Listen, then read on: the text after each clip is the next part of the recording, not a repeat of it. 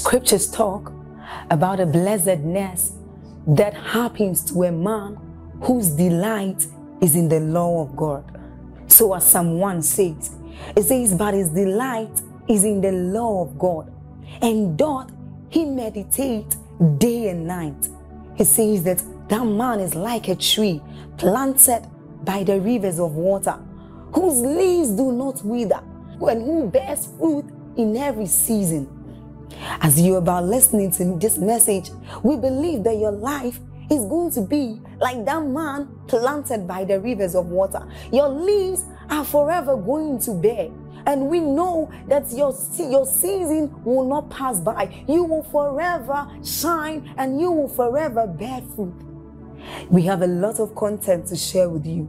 So we would entreat you to subscribe to this channel, as well as like us. Hit that notification bell to receive more updates from us, because we know that whatever content here is going to set you on course at every time. It's going to make you attain whatever stature that Christ wants you to attain. Thank you. Say so that I am the head and not the tail. Say so that the favor of God is around me as a shield. Say so that 1,000 shall fall by my side and 10,000 by my right side, but none shall harm me. With my eyes will I see and behold the reward of the wicked. Say so that my life is Beulah and Hephzibah. Say so that the favor of God is upon my life. Say so that I rise and shine, for my light is come and the glory of the Lord is risen upon me. Say so that the Lord is my light and my salvation. Of whom shall I be afraid of? The Lord is the strength of my life. Say so that they may come against me one way and scatter in 7 ways. So that I shall be exalted above the nations of the earth, and all these blessings shall come upon me and overtake me. Say so that in the name of Jesus I am like a tree that brings his fruit in season, whose leaf does not wither, and everything I do prospers. Say so. I'm speaking about myself. I don't know about you, but that in the name of Jesus Christ, no weapon fashioned against me will prosper, and that every tongue that rises up against me will fall in judgment. Say so. I am the head and not the tail, above and not beneath. Say so. Let the redeemed of the Lord, please listen to me, do not trivialize the power of speaking the word. Do not trivialize the power of speaking the word. The word is so powerful. God calls himself the word. He doesn't call himself prayer. He doesn't call himself fasting. He calls himself the word. Hallelujah. Right from my lowly estate, I began to speak the word of God, that the gates of the nations are open for me, and there is no limitation whatsoever in the name of Jesus Christ. It says, let the redeemed of the Lord say so. Where the word of a king is, did your Bible not say there is power? Is it true, according to Revelations 5 and 10, that we have been made unto our God kings and priests, and that we reign on earth? How do you reign? Kings reign by their words. It says, declare ye that thou mightest be justified. See, the character of the spirit of depression is to bring you to a state of silence. Do you know that when a man is depressed, Satan is after your words? Because if he can manipulate you to get to a point of silence, then he can destroy your life. I refuse to be silent. I refuse to be silent. My Bible says the shouts of joy and victory shall not depart from the tent of the righteous. Someone in 1 minute, hold hands with someone by your left and begin to make any decree of scripture you can remember. In the name of Jesus, I am blessed in the city, blessed in the country. Put this to work there, people. In the mighty name of Jesus Christ, the hand of the Lord is upon my life. I am a well-watered garden. When men say there is a casting down, I decree and declare that there is a lifting up. I go from strength to strength. I go from grace to grace. In mighty name of Jesus Christ, I go from strength to strength. Someone pray. I go from grace to grace. The favor of the Lord is upon me. I arise and I shine. in the name of Jesus Christ. Exalted in every nation, finding favor in every nation, blessed, highly favored.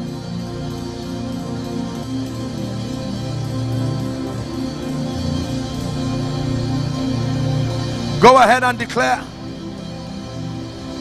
Go ahead and declare. You're not wasting your time. Give your destiny the gift of a few minutes of prophetic speaking.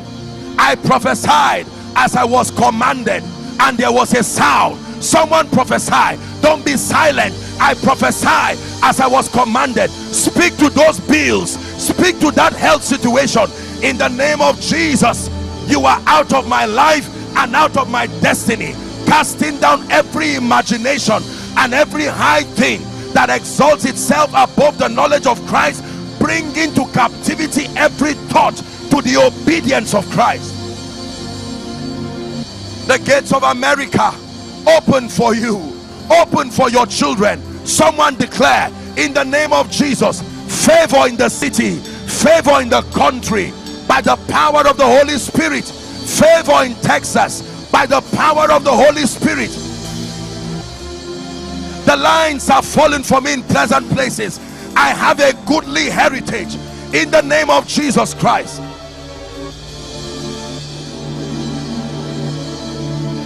Hallelujah. Praise the name of the Lord. Now listen to me. When you learn to study the word, when you learn to hear the word, when you learn to speak the word, that is a miracle on its way to manifest. That is a sign and a wonder on its way to manifest. The ministry of the Holy Spirit guiding you, helping you, in addition to the ministry of the word, diligent study, listening to the word, programming your destiny by the word, and now making faith-filled declarations. Can I give you two more? Please be seated. Someone's life is changing already. My assignment is to make you angry at your current level in the name of Jesus Christ. The word of God. Number 3, the ministry of prayer. This is how we evolve into signs and wonders. The ministry of prayer. Hallelujah. There's no time. I have to walk with the time allotted, but according to scripture, please look up. Prayer has 4 major assignments in the life of the believer. Please write this and never forget it for as long as you live. Prayer has 4 assignments. First and foremost, do you believe in prayer? So that I know that I'm talking to a people who are believers in the ministry of prayer. Let me give you 3 scriptures that help to settle your passion for prayer. Number 1 is found in Luke chapter 18 and verse 1. The Bible says, he spake this parable to the end that men ought always to pray and not to faint. Men ought always to pray and not to faint. Second scripture, 1 Thessalonians 5 and verse 17. The Bible says, pray without ceasing. Pray without ceasing, meaning be consistent in your prayer life. James chapter 5 and verse 13. The Bible says, is any man afflicted? He said, let him pray. Is any man afflicted? Let him pray. When you read from verse 16 down to 18, the Bible says, the fervent and effectual prayer of the righteous availeth much. The fervent and effectual prayer of the righteous availeth much. Are we together? Jesus was speaking and he said, hitherto you have not asked for anything. He says, ask and ye shall receive, that your joy may be complete. In Mark chapter 11, when you read from verse 24, Jesus was teaching on faith, and then he introduces the ministry of prayer. He says, verily, verily, I say unto you, what things soever ye desire, when ye pray, not if ye pray, when ye pray, believe that thou receivest it, and thou shalt have it. Hallelujah.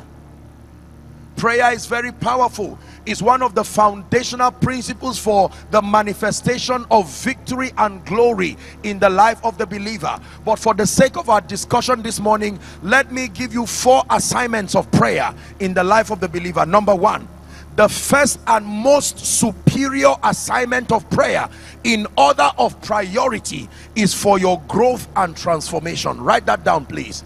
Most believers do not know that other dimensions of prayer are lesser dimensions relative to this.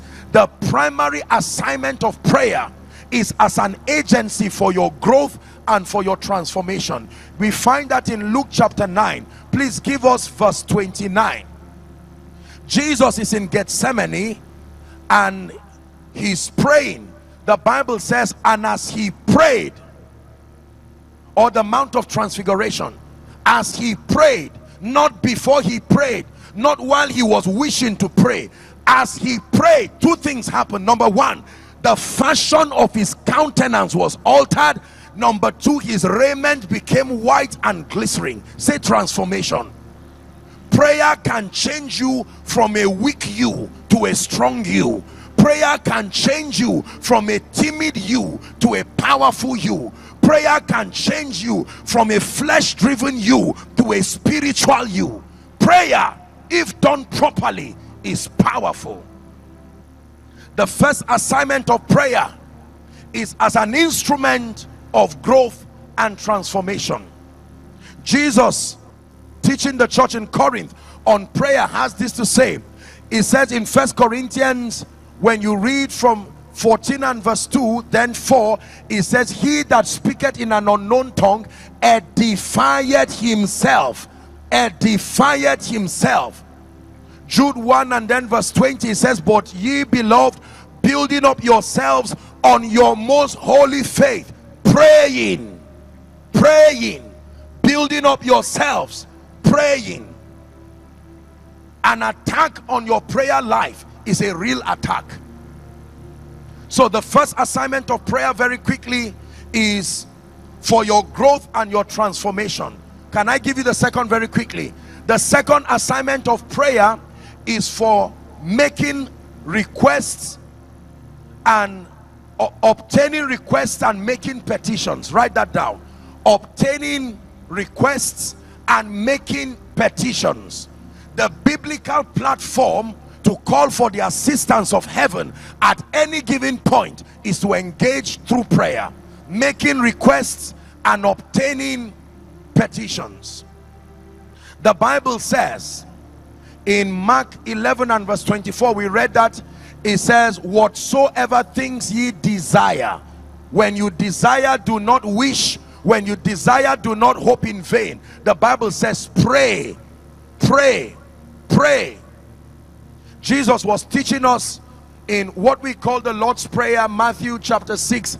It says, pray after this manner, our Father which art in heaven, hallowed be your name, your kingdom come, your will be done in earth as it is in heaven. Are we together? Then it says, give us this day. How do you ask for your daily bread? In prayer, not by wishing.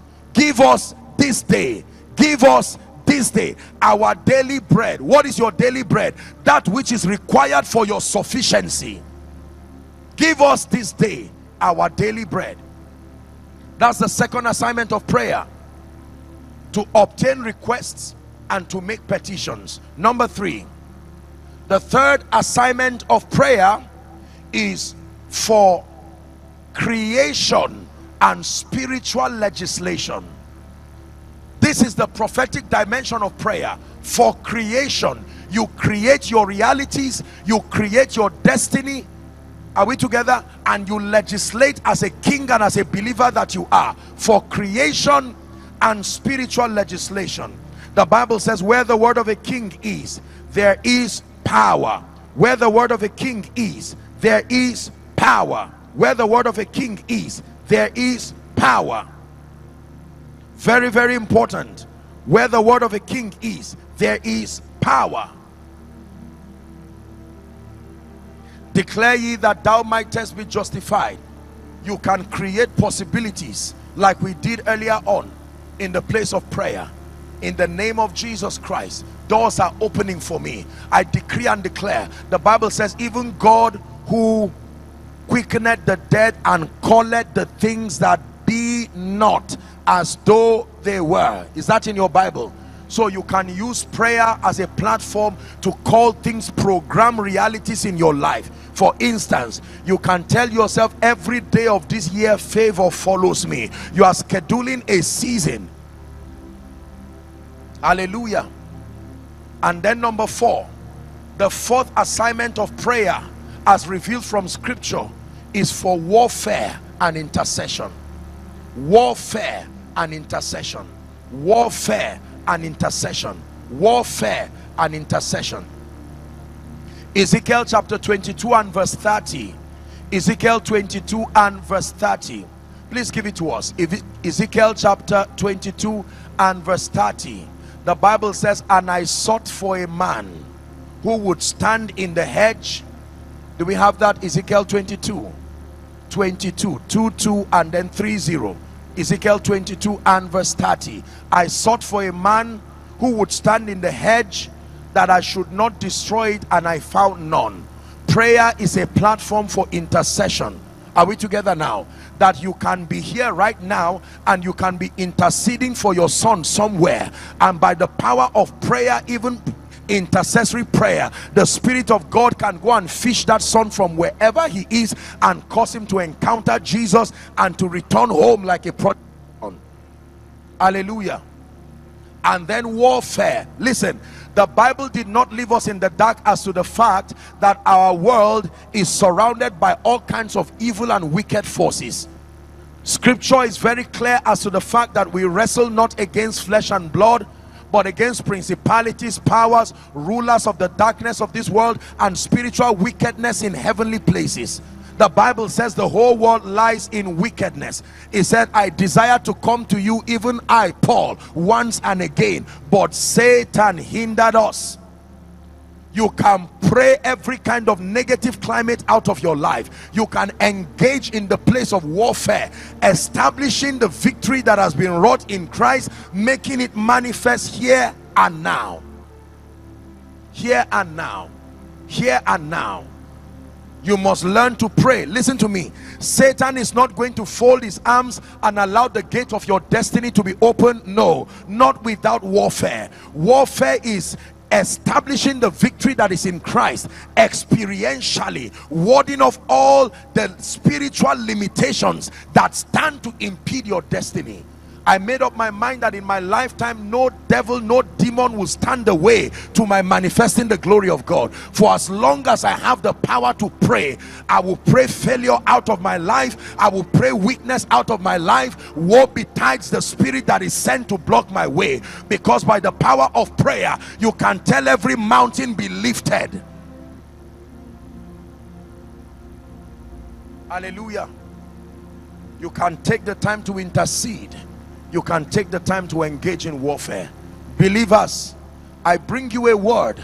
If you will be powerful, even in America, you must submit yourself to the ministry of prayer. Occasional prayer does not produce a powerful believer. Your prayer must be systemic and it must be consistent. In Acts chapter 3, Peter and John were going to the temple to pray. The Bible says at the hour of prayer. Say after me, the hour of prayer. You must create through discipline and responsibility your version of the hour of prayer. Do not allow your job to be an excuse for prayerlessness. I said it yesterday that prayerlessness is pride. Prayerlessness is proof that you do not need the assistance of the government of heaven. And the Bible says, by the arm of flesh shall no man prevail. Say, I will pray. Prophesy to yourself. Say, I will pray. Say it again, I will pray. Say, I will pray in the name of Jesus Christ. So obtain grace to pray. Fathers in America, pray. Mothers in America, pray. Young people in America, pray. Students, pray. Businessmen, pray. Don't just leave it for men of God. Prayer is for all men. Prayer is for all men. Wake up in the morning and begin to pray. This is the day the Lord has made. I rejoice and I'm glad. In the office, pray while you're working. Pray. the first response to anything that is antichrist in your life and anti-prophecy is to pray. Even if you do not know what to do, you were laid off or fired, before you start ranting and complaining, pray. In the place of prayer, direction will come. The Bible says, and as they prayed and fasted, the Holy Ghost said to them, separate me Paul and Barnabas. Direction comes in the place of prayer. Lord, should I remain in this city or relocate to another side of America? Don't assume there is a way that seemeth right unto a man. Let your decisions pass through that immigration system of prayer, so that only that which is consistent with the will of God is allowed to find expression. Pray before you send your children to school. Pray before you decide the college to study. Pray before you decide where to stay. Don't assume. The flesh can deceive. Pray. For someone, God may tell him go right, but for you, God will say stay in Egypt and sow in Egypt. And the Bible says, and Isaac sowed in that land. Businessmen, pray. Don't just say this is making money. No, pray. Because as you will be learning in my later session, it is what is upon your head that governs what is in your cup. Thou anointest my head with oil. He does not anoint your cup. Your cup is a report card. It tells us what is on your head.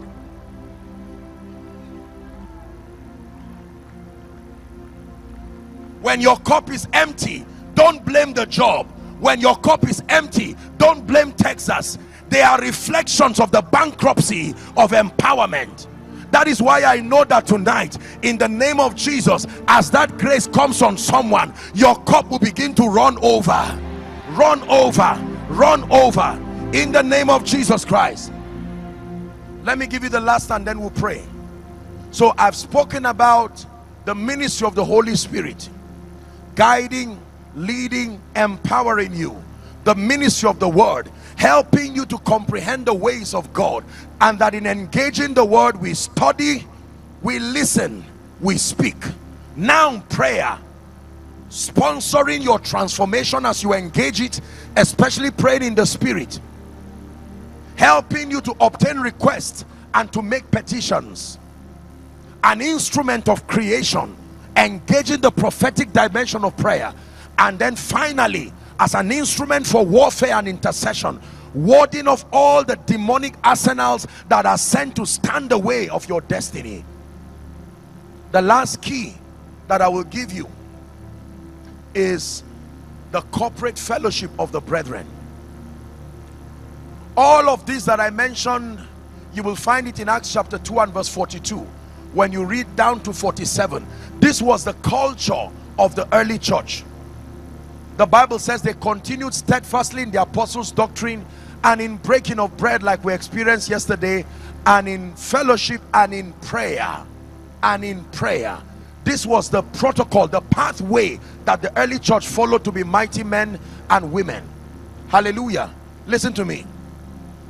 The corporate gathering of believers is very important for your holistic spiritual growth.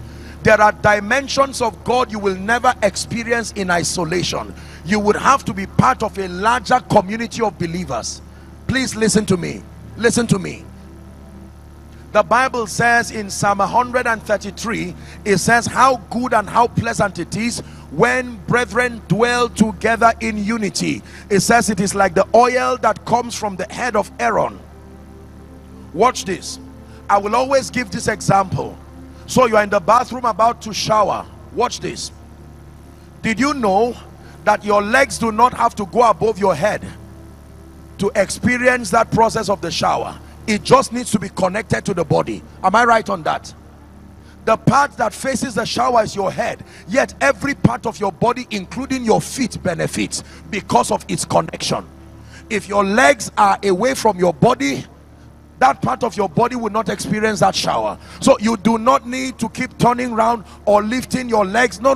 All you need to do is to make sure every part of your body stands as one, and that shower gets to every part of your body. Believers, when you watch someone about to cook, I know a lot of you do barbecues outside and then you use charcoal and all of that. Now watch this.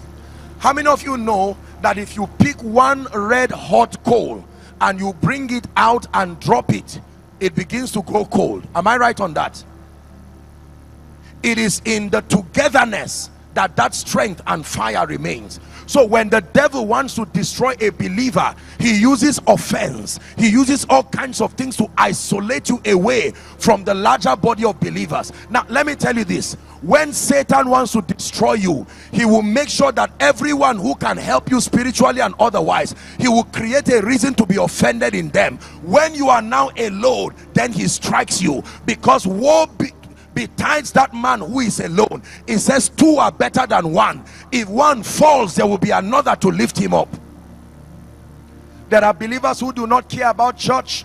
There are believers who do not care about the things of God. Thank God for the internet. But can I tell you, the larger body of believers, you must practice habitually the convergence of believers. Everywhere your parish is represented, you owe it as a duty for your own spiritual growth to make sure you are connected practically to a body of believers. They return to their company, the Bible will say. Community living, community living is the key to sustaining kingdom values. In isolation, you may not have the courage to do some things, to say no to evil, but as a team, you can say no together. Are we together?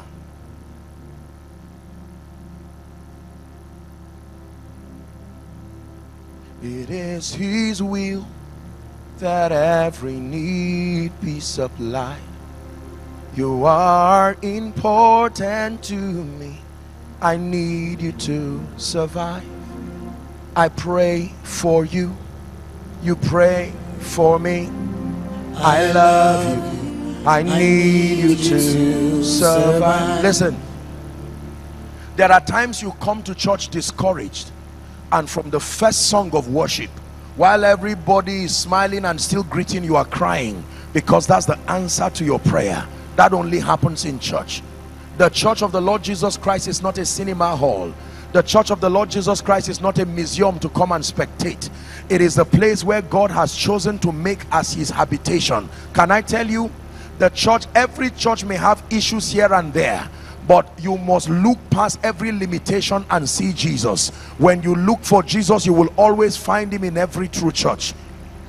Finding perfection as a requirement to be a faithful member of any congregation will only leave you deceived and eventually in pain. Look beyond the limitations and you will see Jesus. Jesus, you be lifted higher, higher, be lifted higher. Jesus, you be lifted higher, higher, be lifted higher. Let our King be lifted up. Oh, Zion. I'm about to round up. I want you to listen very carefully. Do you know, when you come to God, please listen carefully. When you begin your walk with God, purpose and your assignment is not your priority at that point. God does not call men and say, come and go and be this. No, when God calls you, he calls you to himself.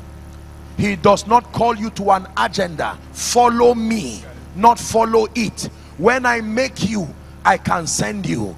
There are many people who are following it. That's why they do not find Jesus. Follow me.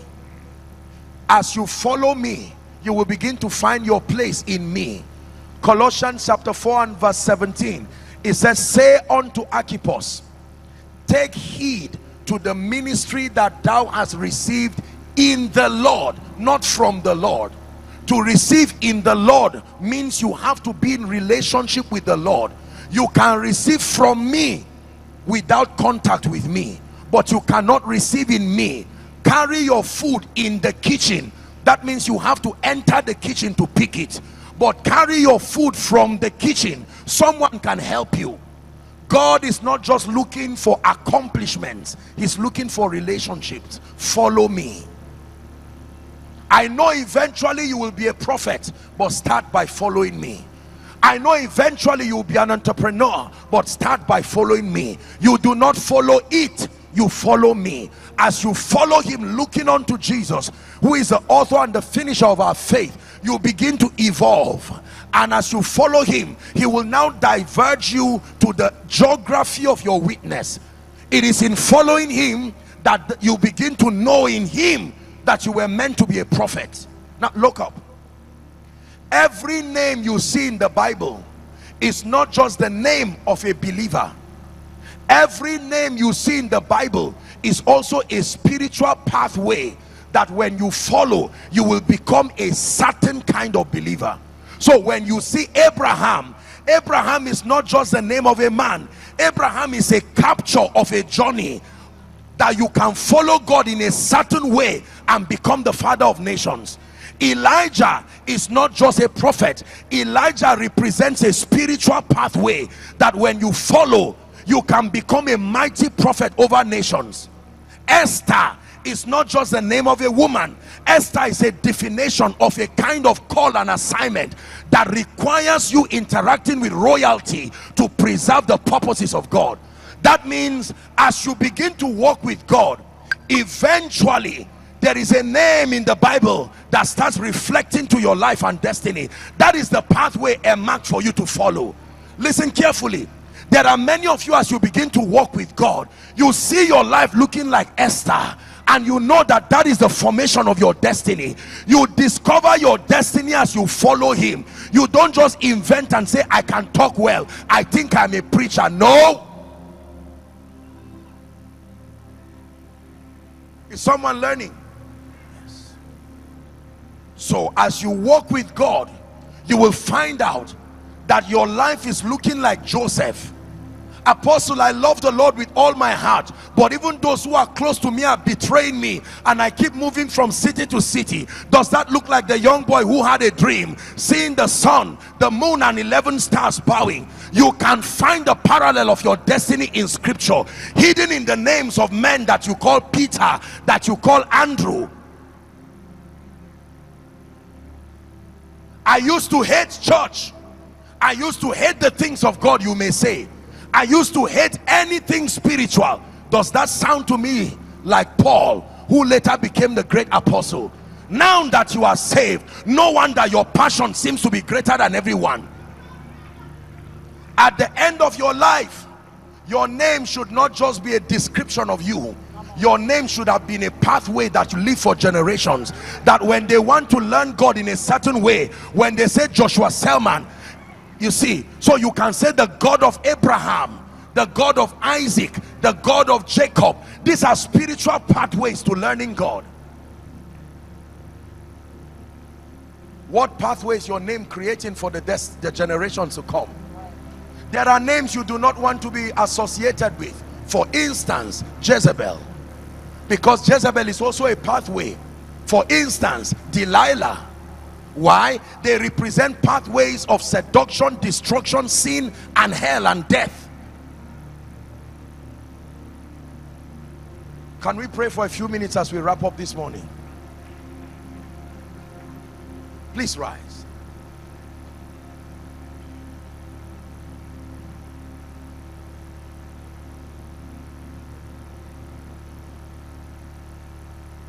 Hallelujah.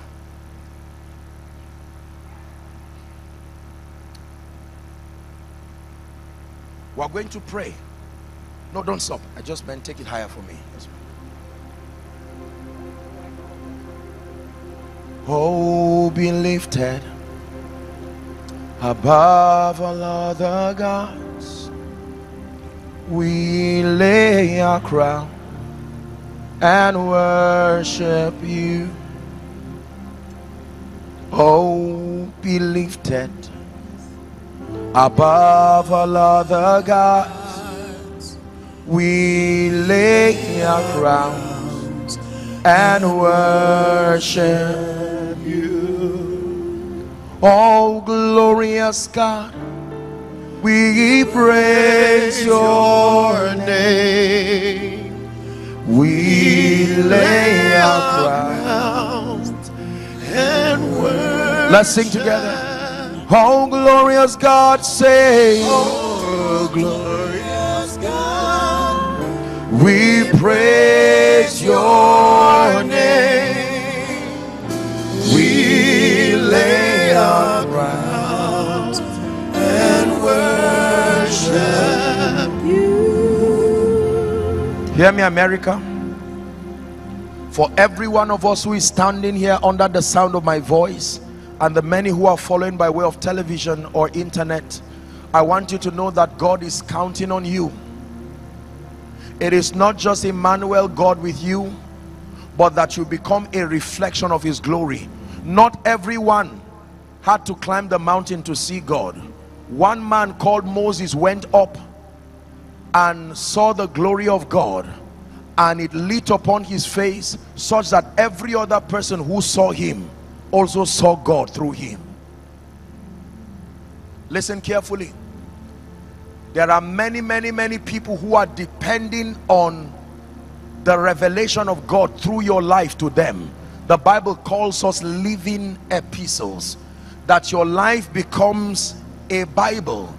Someone may not buy this, but they can watch this and see the excellency of the glory of God in and through your life. I do not know what may be going wrong in your life right now. For many, you are yet to even make Jesus Lord of your life in the first place. For others, you are genuinely saved, but you have not been intentional about your growth.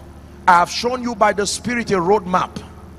The ministry of the Holy Spirit, the ministry of the Word, the ministry of prayer, the corporate gathering of believers. These are the elements that produce mighty men in this kingdom. There is no other way. It is an ancient path. It is a landmark that should not be shifted. There is no other way to becoming powerful. There is no other way to becoming mighty. Ordinary men subscribe to this, and as frail as they were, they began to evolve to higher versions, even the versions that became a revelation of the glory of God. I'm going to ask you to pray one prayer, and then I speak over your life, and we're done as far as my session is concerned.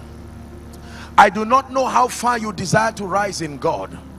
I do not know how far you desire the nations to see him revealed through your life, but there's a song that always inspires me. Can you take it up a key or two higher for me? Hallelujah. Ask and I'll give the nations to you, oh Lord. That's the cry of my heart.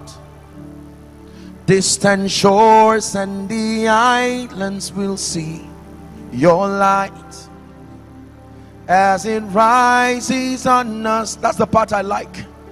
Distant shores and the islands will see your light as it rises on us. That someone will see the effulgence of God's glory upon your life and say, I used to know this man, I used to know this lady. What happened to you? Look at the excellency of the glory of God revealed by the power of the Holy Spirit, revealed in and through your life. I'd like you to lift your voice in 1 minute and pray. Lord, let my life be a revelation of your glory. Let my life be a revelation of your glory, a revelation of Emmanuel. In the name of Jesus, the Son of the living God, lift your voice and pray. Let it be from the depth of your heart. Is someone praying? I desire that my life reveal your glory, your power, your wisdom, the excellence of your kingdom. Someone is praying. Let it be from the depth of your heart. All that it would take for me to submit to the ministry of the Holy Spirit, the word of God, the ministry of prayer, the corporate gathering of believers. I obtain grace to be disciplined and to be intentional beginning from today by the power of the Holy Ghost. Dearly beloved, I hope you were blessed by this message. Do not keep the video to yourself. Share to as many as you can to help them bless. Check our homepage for more of our messages. Subscribe to the channel, comment on it, like it. See you on our next video. Bye. Pray, pray, pray for your destiny.